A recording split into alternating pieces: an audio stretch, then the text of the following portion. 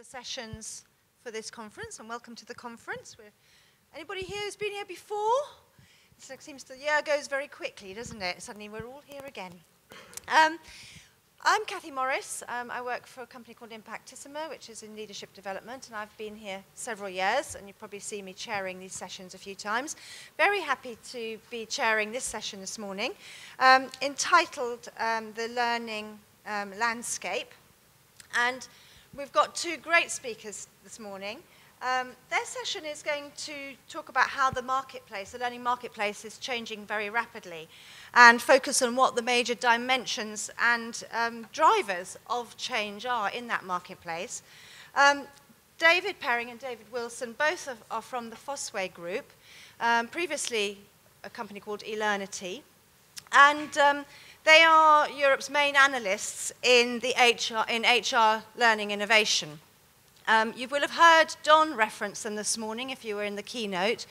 They're currently working on a very exciting strategic research partnership, looking at what's going on, who's doing what with what in the learning marketplace, and how customers and suppliers are responding to that.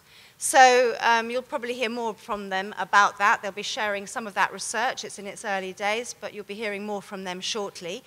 I would just like to say that usually we have Q&A at the end. These guys really want to get you involved right up front. So this is interactive. If you've got questions and answers, throw them out during the course of the presentation, and they will also be throwing some questions out to you. So we're going to use the whole of the time with them, encouraging you to interact as best you possibly can. So without further ado, the learning landscape, guys. Good morning. Good morning. Come on, this is your Heidi High moment. Oh, wakey, wakey. Oops. So, yes, good morning, and thank you for choosing to come to our session. As Cathy said, we're going to talk around, based on the research that we do with a lot of corporate organizations, where we see the key drivers of change around what learning is, how we're doing it, how we're managing it, and so on. That's not necessarily a new topic, but what we want to try and do today is to give you a bit of a framework to think about that probably is a bit more out of the box than some of the stuff that you'll be necessarily listening to in other sessions, which are often quite learning technology focused in terms of their agenda.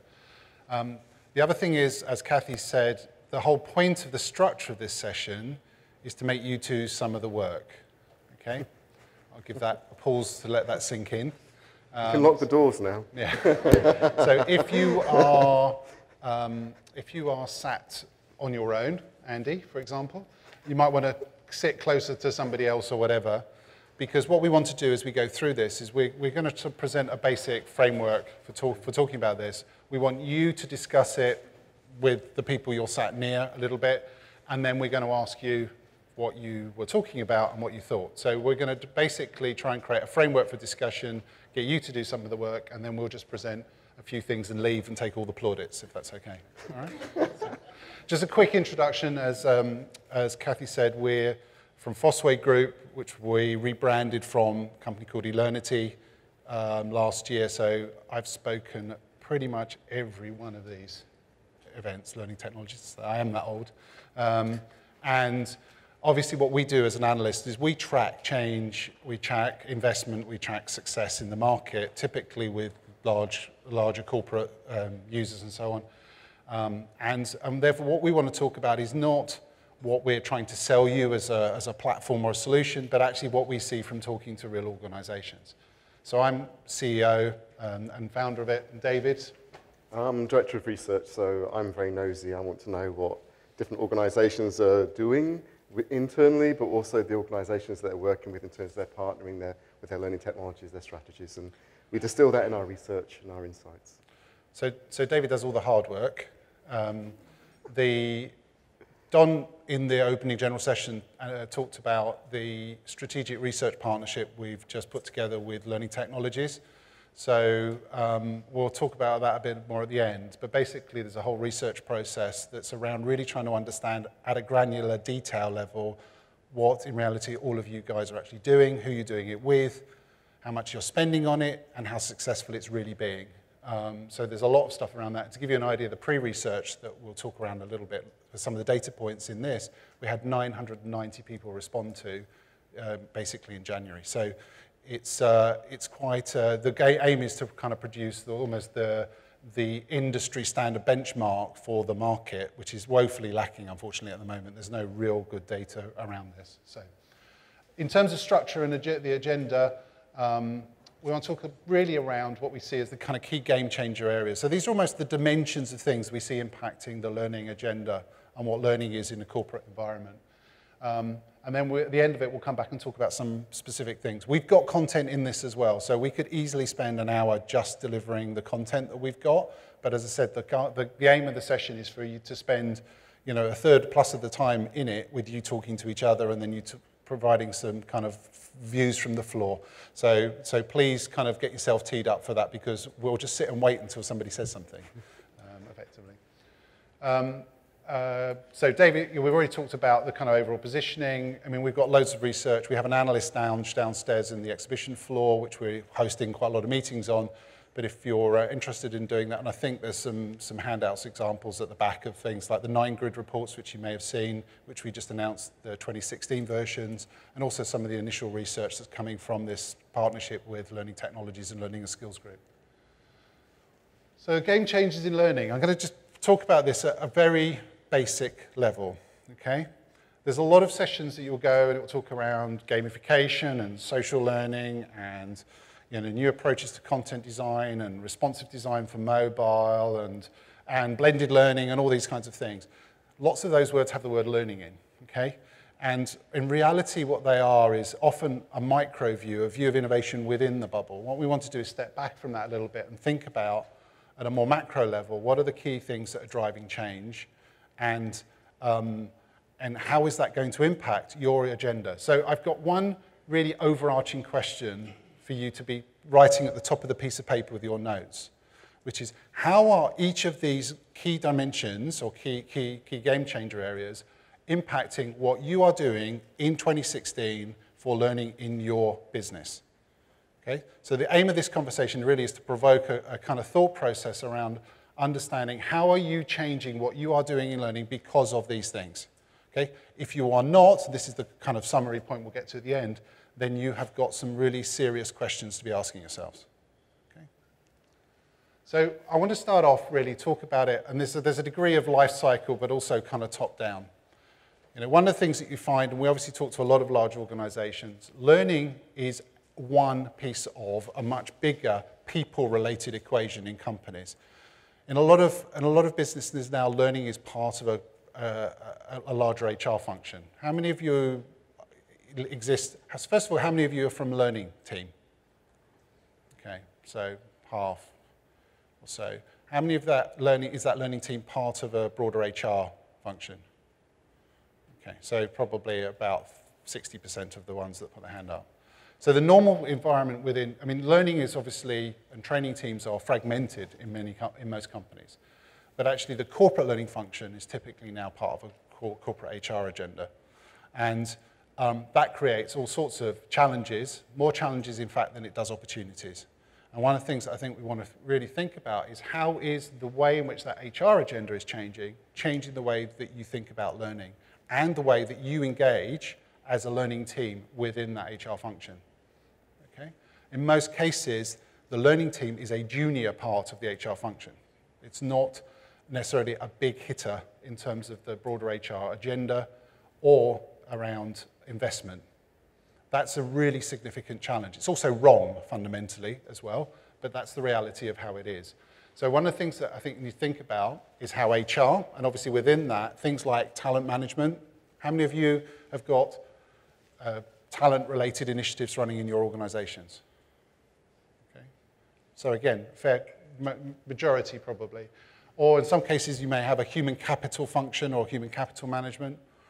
One of the things to think about is if you don't have this now, then actually what's happening with your HR function and with the sort of transformation agendas we're seeing is increasingly HR is going to take more of the overarching responsibility around the way in which the overall development and learning agenda is being set. Okay? And that's again a challenge for you. So some of the questions, and I apologize at the back, can you actually read those from the back? Okay, good. You've got better eyesight than I did when I stood there. Whose LMS is not integrated with some form of talent or HR-related process? Okay. How many of you is your LMS integrated with talent-related activity in some way or some form? Okay, so more than aren't. Whose LMS was selected as part of a wider HR systems or transformation project? Okay, actually more people put their hand up there than put their hand up to it's integrated. Who drives the other parts of the talent life cycle? Career planning, onboarding, performance management, employee management, so on. What are the other kind of pieces that are there? And how does that impact on things like learning systems? I'll give you a real example of this.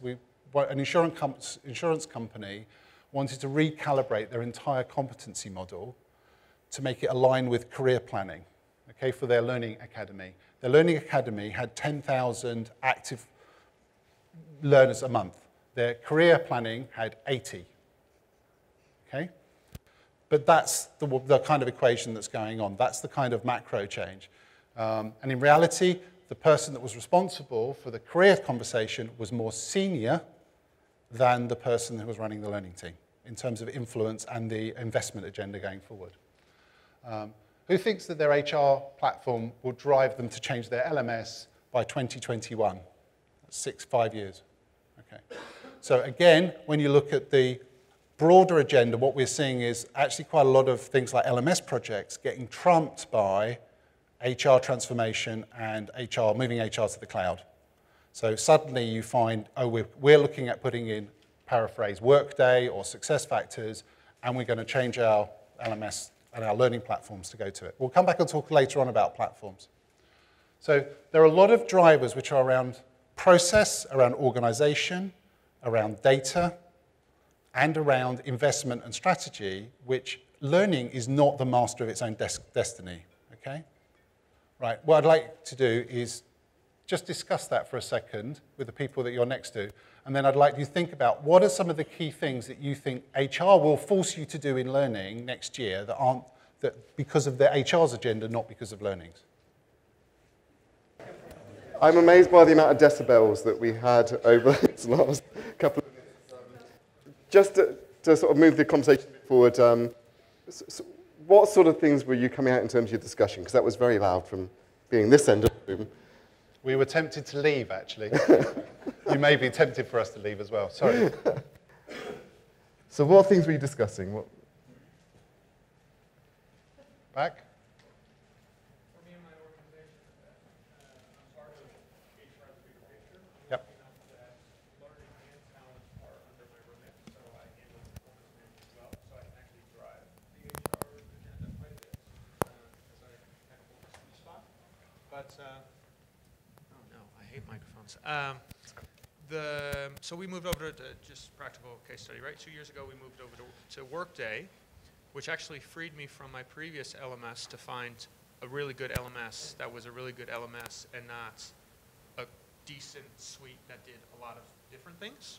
But the motivations are different. So where I'm motivated by things like user experience and impact, my counterparts in the rest of the HR organization will look at a product like Workday and look at transparency of data, but at the same time, hey, it has to integrate with all our payroll providers. Hey, it has to be on all these levels, different compliances, because we operate in 60 different countries. So the motivation is different. Not to say Workday's a bad product, because I'm actually interested to see what they do with their learning product that comes out this year. Which is exactly, so you had the opportunistic timing of transitioning to Workday for core HR when there was no learning offer, and effectively, therefore, it was a partnered scenario. Yep. Now, of course, Workday's announced its own learning platform, although that doesn't exist yet, and it's launched in the fall, as they would say in America, will evolve from there. So there are real questions then around, in reality, for organizations in 12 months' time, what was that discussion? We've also seen organizations that basically have a desperate need to change their corporate LMS because they have fundamental compliance issues and have pulled the project yeah, at the 11th hour, purely because of the fact that they thought Workday was going to announce an LMS, and they didn't want to invest in the wrong platform, quote. Yeah? And of course, all the learning colleagues around there going like, and what do we do now? You know, because all the fundamental drivers hadn't changed. They were all still there. So on a systems level, HR is starting to wag the dog. And if anybody picks up or reads the latest 9-grid report we've written around the LMS market, you'll see specifically referencing around how HR and talent is now driving more of those decisions. Yeah. But the other side is from a process and data point of view, it also is exerting, say, authority, a bit like the competency model conversation I just discussed. So. I think what a product like Workday does is it raises the bar as far as expectations go. Yeah. Sorry if you work for SAP, but if you go from SAP to Workday, it's night and day. Yeah. But that raises the bar then because I think fundamentally that editorializing that the LMS industry is really, really lazy. Why? Because they've got you locked into a multi-year contract and you want to go through the change management process of going to something better. Right. With a product like Workday, that's in other products like that, that's the game changer. Because now HR systems can look sexy and they can look fluid and there can be user experience.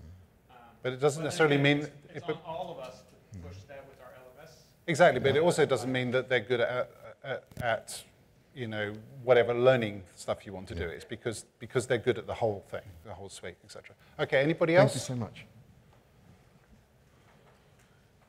Rob? Amongst our customers, the really big ones, we're seeing. There you go. So amongst I know I brought you for a reason. Carry the mic.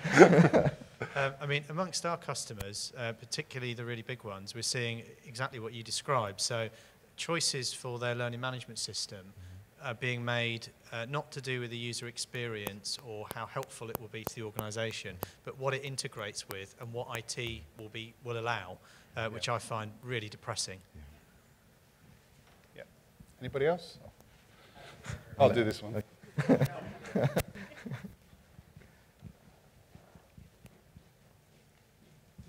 My point really continues on from that, which is the danger of bundled products. So in my organisation, talent and the performance management agenda is run from a group perspective and imposed upon us segments.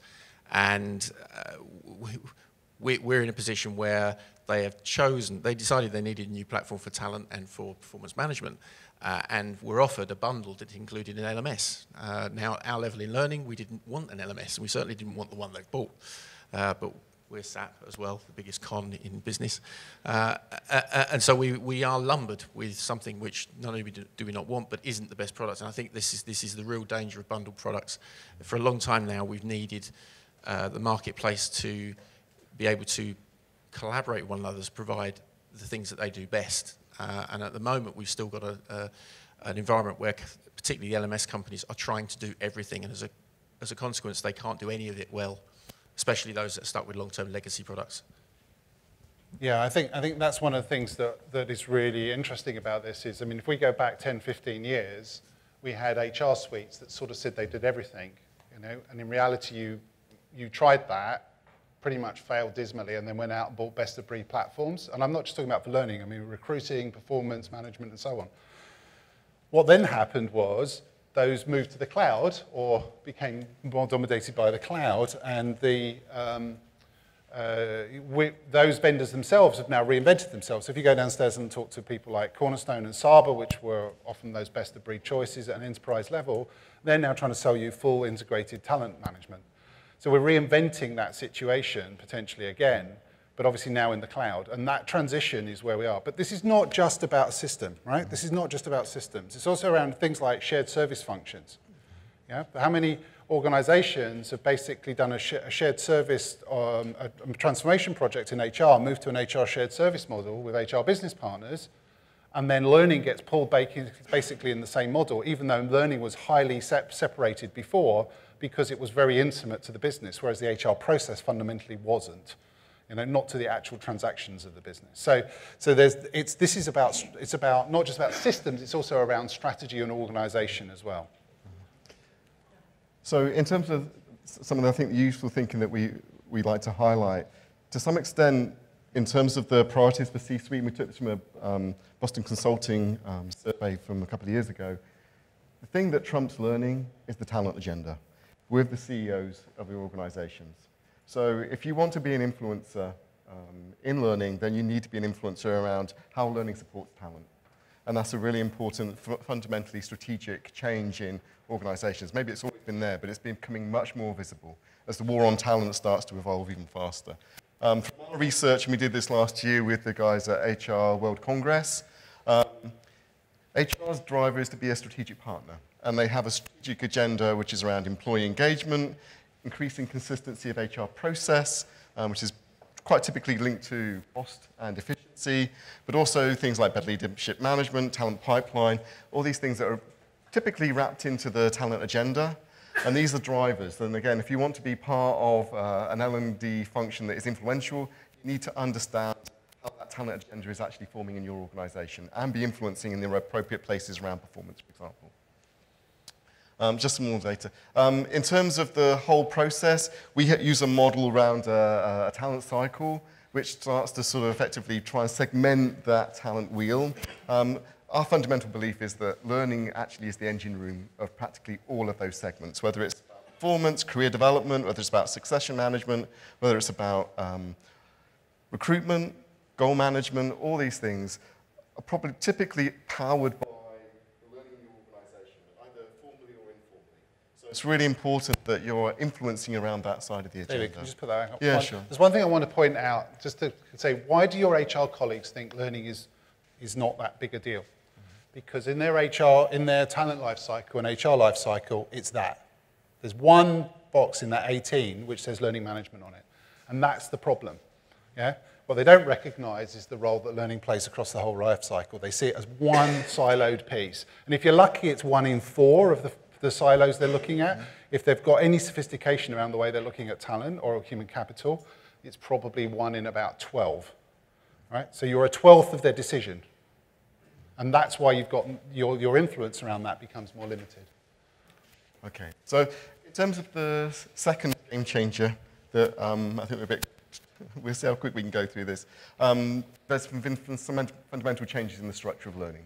And that's actually in terms of the sorts of learning that we try to deliver and the media that we try to distribute as well. So in terms of the sorts of questions that we think are probably good prompters for the discussion, who's adopted 70-20-10 in terms of as part of their learning philosophy for their learning organization?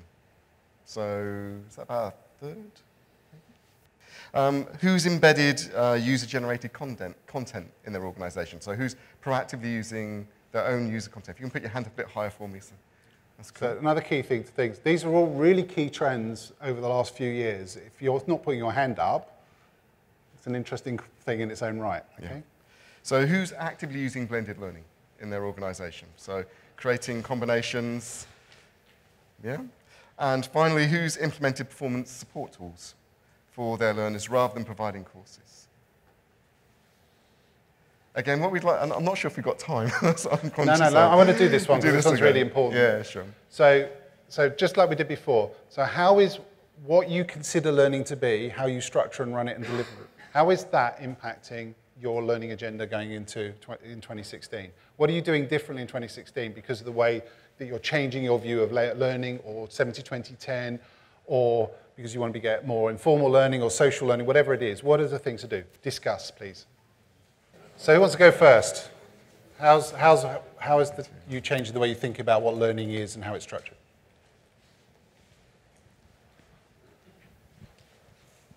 So I work for a large organisation, big blue chip company that, so we don't do either of those first two things, which, as you say, you've got to think about why you're not doing those things. I know exactly why we're not, which is it's a huge company, really hard to change the culture.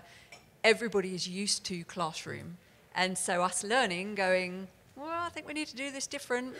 It's about how we can move that cultural, make that cultural shift in order to get them to even want to do that. Yep. We were talking about that's a big piece, and I'm starting to hear people talk about it, but then like to make it happen is tough, right? It's amazing, you come to these things year on year, you forget how little this world is. right, this learning technology world and these conferences, that the majority of organizations are still fundamentally yet to change the way. With anything they're doing, they do a lot of e-learning for compliance. All right, that's it. That's the success we've had over 15 years at a macro level around it. There are clearly organizations that have taken a much more radical shift. And as I said, go back also to the previous point, so actually sometimes the drivers of change in learning are you as the learning team. And when you've got some of this other HR change coming on, you're a relatively small fish in that pond as well. So there are some real challenges. Okay, who else has got? So for me, it's polar difference between the first two. The first one can leverage a lot of human element, and the second one needs technology. And for me, they're in their organization, about 30,000 people globally, very different. We recently merged the talent acquisition, talent management, and talent development groups. So we're spending a lot more time on roadmaps focused on where are we going, how do we build a development culture, how do we treat our hypos the way we want to, how do we treat our general population. And it's not easy to do because it's really hard to capture the 70% in a way that we could say, yeah, we reached the finish line or we're doing really well. For the other one, totally not, because we're so SAP, LMS oriented that we have nothing else in front of it, which really means we're generally never going to generate that user content, which we so want to do. Right. Cheers. So I admit to working for a vendor. No booze. The change I've noticed is a lot more talking about like the user-generated content. We're spending a lot more time, like today, there's myself, my colleagues, people here just as visitors, people on the stand, but we've got to do things like blog about today. Blog for our colleagues, we'll take that back to the office. That's a learning point to hear what others are gleaning from this. So again, that will go on our intranet. It might go client-facing or external, I'm not sure. But again, it just shows a bit of a transition. We're generating our own content. It's going to take sort of, I attend a couple of these today, a couple of hours later in the week, then that will go up. That's a little learning soundbite. The team will get something from that, and it's something small, cost-effective. Yeah. I'm going to the back a lot, guys. You're not delivering from the front. I try not to, Andy. It's normally safer. It's the orange shirt. It's easy to find in the back. Yeah. No, we do all of that. And actually, first comment, I think the first two, to do well, you have to have a culture shift even within your L&T team. You have to realize that as learning professionals, we don't own learning, and that learning is owned by the learner, and we're there to facilitate the process. So while in the past it's kind of been our baby, and oh God, don't touch that. No, please do, because I can scale a lot better over 10,000 employees if everyone's contributing to learning rather than just my small team. And then the last one, around performance support, we've really been focusing on where in the past we've been so KPI and performance driven in the past, so it's really the what you do. This last year we've really seen that actually the strategic imperative is to get everyone to understand that the how you do it is just as important. And that's actually caused us to actually re-centralize learning and pull it out of the business because of what we see happening with really helping people understand the how we do things. So that's not specific to learning delivered, but how we are structured as an organization. So there's a kind of fundamental shift, isn't there, in what learning is in organizations, and the point of ownership, and the point of consumption. Yeah, I mean the thing about this user-centered approach, so that the learner owns the learning, but actually the learner also maybe owns the content as well, right? So as opposed to the learning function doing that. I'm just going to move. Sorry, I'm going to move quickly on. Let David talk a bit. Okay, so in terms of our view, I think that the challenge for us is in terms of the organizations that we talk to. We see a lot of people talk about 70-20-10, but very little execution. And what execution does happen tends to not be about facilitating the 70% of learning that you want to encourage in the workplace, but actually trying to formalize the workplace learning in some way. So it's and actually think about it as a delivery channel. So it's a real big challenge. Most of the systems that we see, both from a learning and HR environment, don't do a great job even of supporting a 70-20-10 model in its own right anyway. So your ability to try and execute that strategy is hindered or hampered by your ability to actually find a supporting technology to enable that in the first place. And just in terms of the broad diversification in learning, actually, there's been so much learning that happens, and probably the most important learning that happens in your organization around after-action reviews, continuous improvement. These are things that aren't typically included in the learning agenda by the learning department, but are probably the most valuable things about how to improve process, for example, in your sales team or sales skills, than anything else that you can deliver formally. So thinking about how you facilitate that ongoing development, actually at peer-to-peer level, at a team level, is something that we don't see necessarily being facilitated by the platforms, which typically have a strong training delivery focus. Actually, they're trying to enable you to be a more effective training department necessarily than being a learning enabler. And I think that's a real challenge. We're seeing some significant shifts. But against that, in our survey that we did with the Learning Technologies Group, 90% are looking to increase their use of their LMS because actually they know they need to get certain learning to certain people. And only 1% of those organizations are looking to stop using their LMS. That's a really important point. You go downstairs into the exhibition, you walk around a lot of organizations, and there'll be people talking about, well, LMS is dead, and it's going to have a bad experience and everything else. And in most cases, the experience the LMS delivers in organizations is not good. Okay? However, when we just researched this, we've had just under 1,000 respondents to this in the last few weeks. 90% of organizations, 90% of people said that they expect to either increase or leave their level of use of LMS at the same, as a minimum at the same level. Only 1% are talking about decreasing it. So all the drivers that cause you to have an LMS around administration process, compliance, reporting, all of those things are still there. They haven't gone. Okay? So it's not just about, oh, well, there's a magical new model and we're going to all do it through social learning channels and video. Okay, well, that's fine. Great, you're going to do that. And we'll, part of this diversification, there is a real shift in, people are not just doing face-to-face and click-and-turn e-learning content for, half-hour courses and things. There's a big shift in the types of content. We'll talk about that a bit later on, that people are doing. But they still need the LMS there to do what it was there to do. And actually, they want it to be more effective. And in reality, what we see with large corporate organizations, one of their biggest challenges is consolidating because they have so many bloody LMSs. They've got too many different things. They can't possibly manage the delivery of it across their whole organization in any kind of coherent way. So as well as all the innovation stuff that you'll see downstairs, you've just got to step back up and think about this systemically and think about it at an organizational level.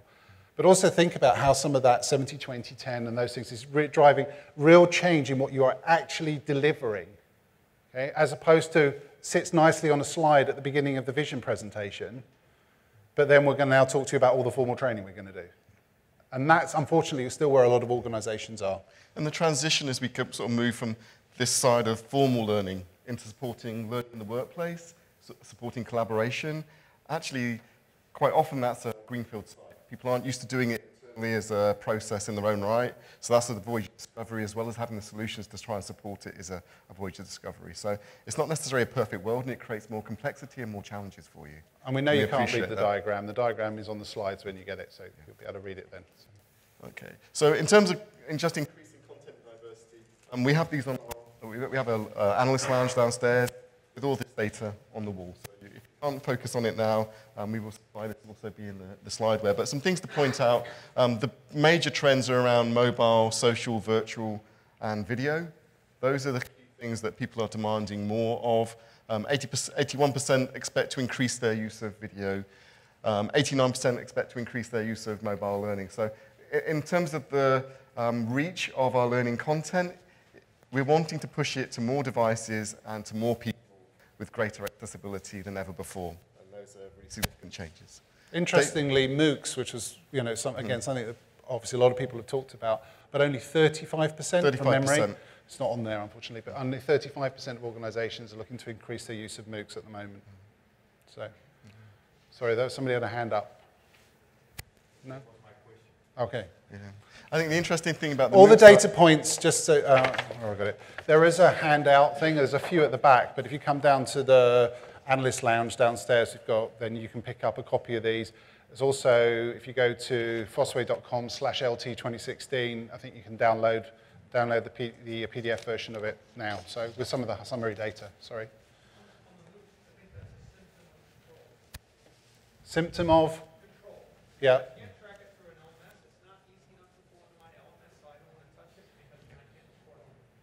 So I think, I mean, the reality is we know there's a lot of interest in MOOCs. I just don't think corporate training understands how to use them, how to engage with them. They don't understand what the role of them is.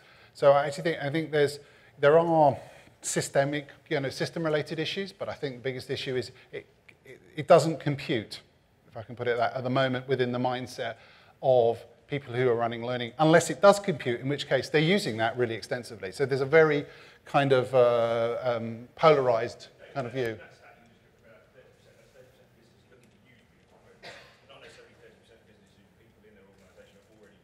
No, so either stay the same or increase. So all those physics are stay the same or increase. So if they are, not just increase. So actually, the key thing is when you look at it next to 89, 81, 82, actually it's a really low number. I mean, the one that really surprised me was things like, performance support. 71% are looking to actually increase their use or maintain it. Now, we know most people aren't doing a lot of it, so therefore, inherently, that means increase. So yeah, it's a kind of new thing. Rob?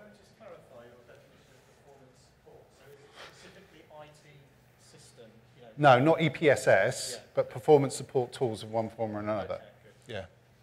Okay, do you want to? So, keep going. Keep going. Okay.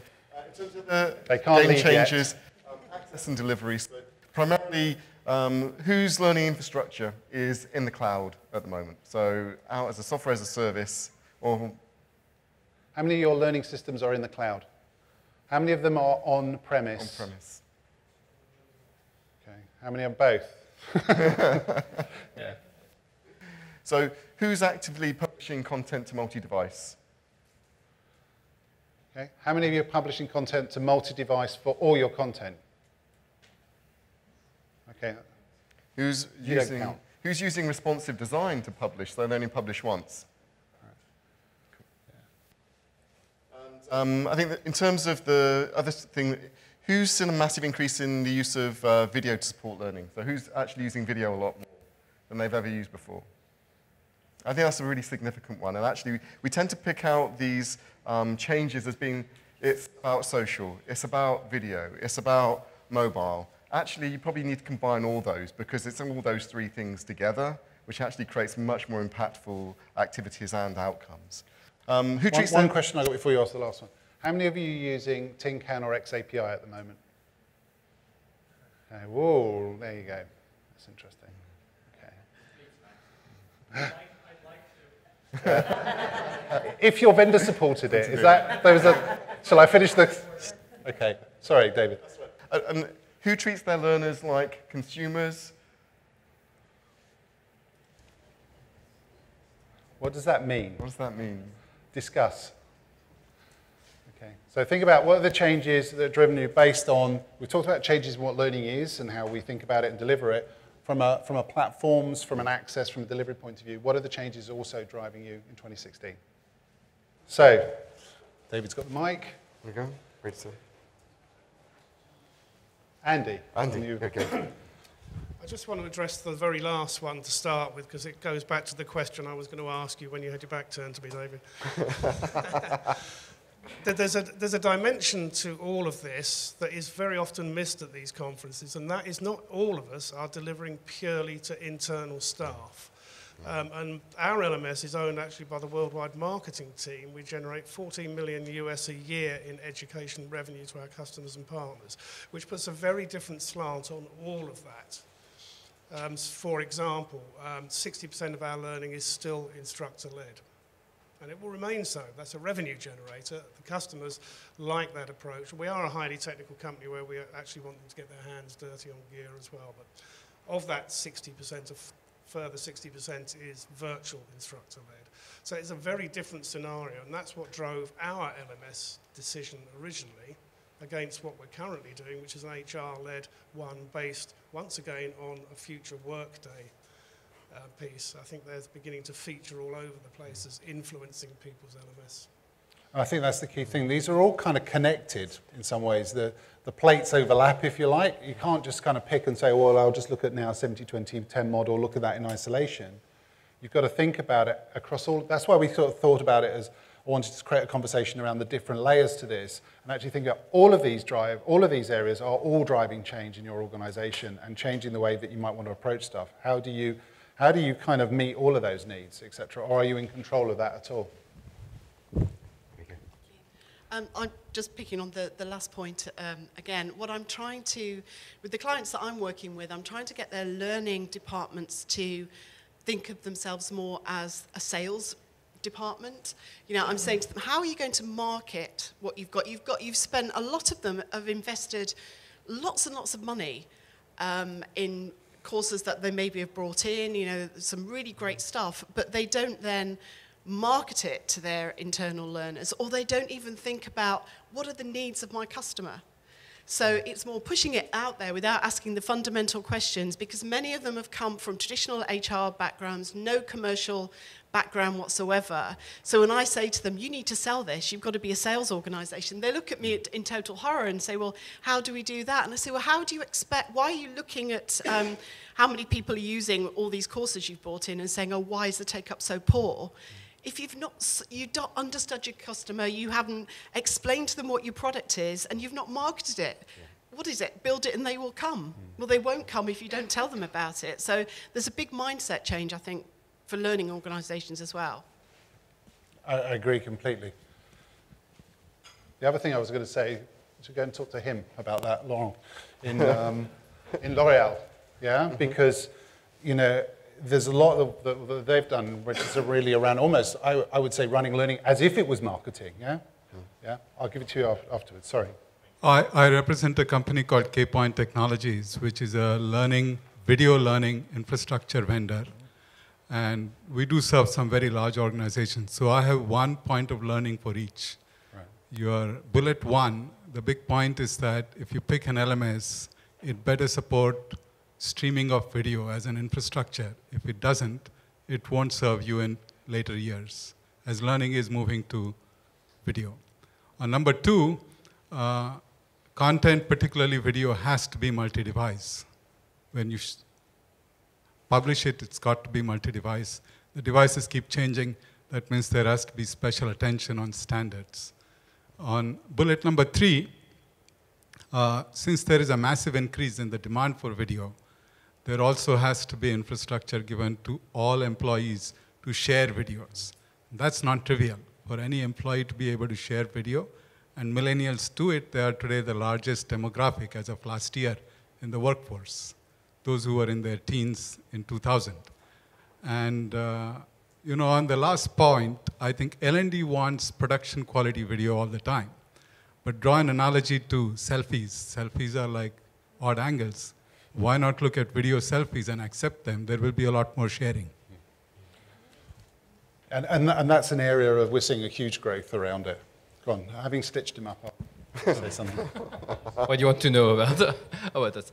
No, what can I say about our idea of L'Oréal and Vision? It's really to open the system to everybody. So it was one of our main point when we redesign everything, the online portal and the concept of a learning company now since 1 year, it's to really unlock everything. So it's just one system for everybody without any silo, with the freedom of people to create their own path and just treat our employees, our consumer, like an adult. So we manage our website and like an e-commerce website. We try to promote contents. We try to link contents just after, I don't know, one of our CEO speech and just highlight one of the TED video with complexity, and with that we make hundreds of access. So we give power to the learner. We try to empower them and say, okay, now we can reverse the system.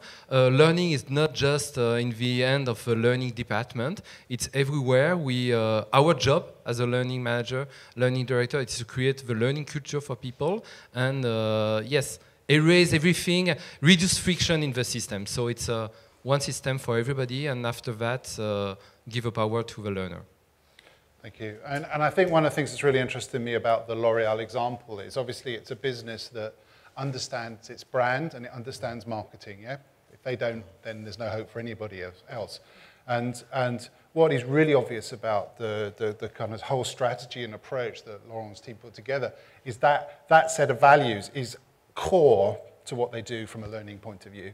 You know, when you look at the visual, the way in which the whole programs will run out, what their LMS looks like and everything else like that, it's a really, the whole thing is a brand experience. And I think, so some of that's, you know, that point is, and when we look at, in learning functions are still basically delivery organizations. They take orders for and deliver training events, yeah, whether that's e-learning or otherwise. And we've got to move towards a much more kind of proactive sense. I just want to quickly, I'm not going to go through this in detail. I mean, there are really significant shifts happening on the technology side. The shift to cloud being one of the biggest from a technology point of view, something like 80-odd% of new systems that are basically delivered in the cloud. That's a huge change from where it was 4 or 5 years ago. We've got specific data around learning. Learning is no different to anything else. In fact, learning was actually the trailblazer in many organizations, the shift to cloud for HR. So, you know, that's a big factor. User experience is the #1 factor, #1. Okay, first on the list, and one of the most significant in terms of the new decisions that organizations are making. And it's not just user interface, it's the user experience. Yeah? So what is the total experience you're delivering? And by the way, your admin people are users too.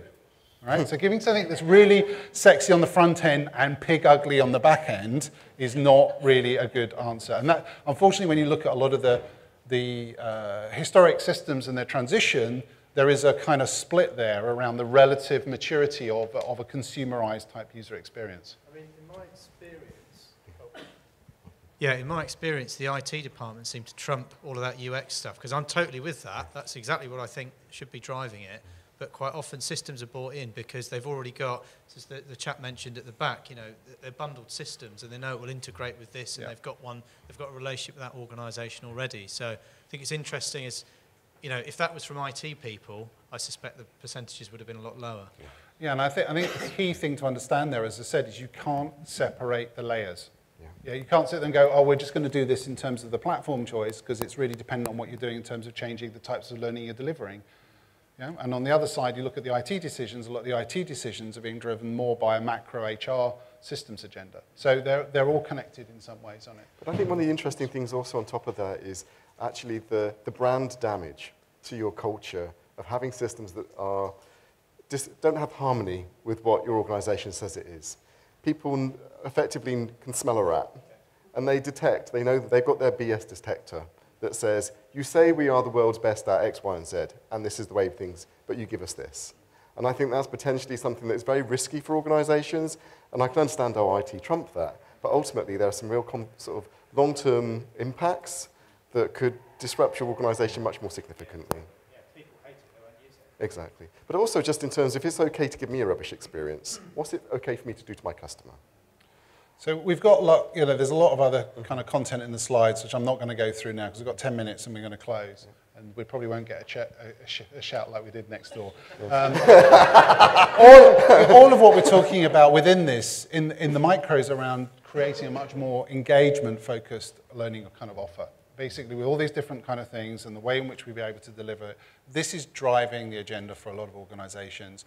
It's one of the reasons why there's so much noise about things like LMSs, because they're not really designed. They were bought for administration purposes and as a way of accessing and tracking and reporting. That's it.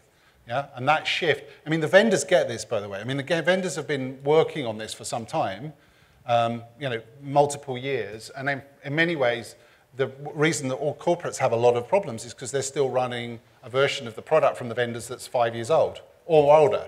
So the vendors get the need for the change, but also it's a big job to actually deliver that change through the entire product, especially now if that's become a suite or something like that. And just going back to what you were saying right at the beginning, most organizations are focusing on that top layer of functionality, but they're not thinking about the relationship with the learner.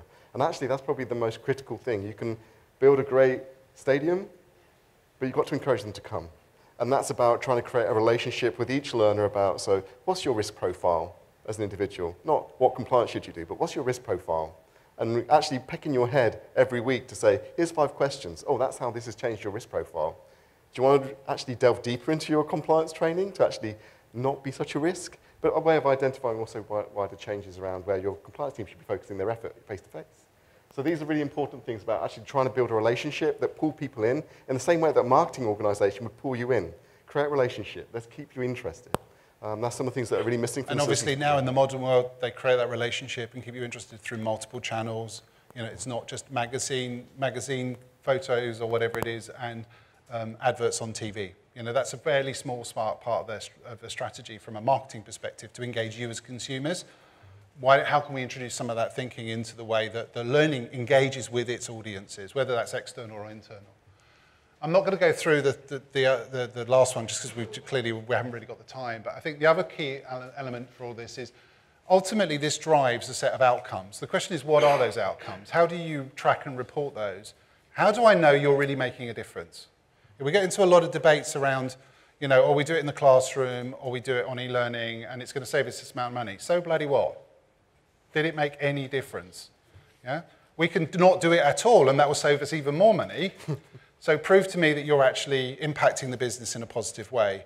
And this will also drive things, not just in a learning level, looking at the way in which we focus the learning strategy, align with impact to the business, report impact to the business, and so on, but also around investment and so on, you know, and things like analytics are becoming really important. Again, the analytics agenda in nearly all organizations is being owned at an HR level, not at a learning level. There are very few organizations who have really got any kind of maturity around thinking around learning analytics specifically.